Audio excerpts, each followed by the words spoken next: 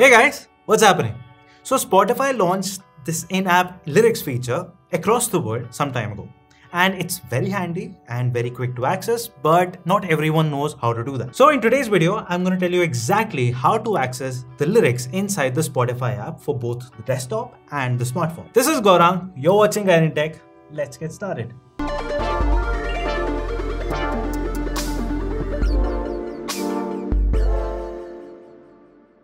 So let's start with the smartphone app first. Open the Spotify app on your smartphone, find a song that you'd like to view lyrics for and tap on the Now Playing bar at the bottom to bring up the song page. Swipe up from the bottom of the display to bring up the lyrics card. If you wish to view the song's lyrics in full, tap the card to expand it.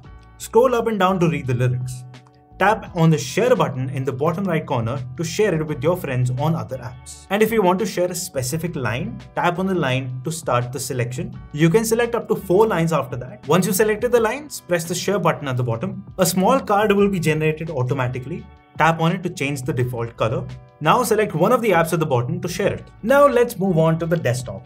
Open the Spotify app on your desktop and play a song. If the lyrics are available for that particular song, you'll notice a tiny mic icon in the Now Playing bar at the bottom.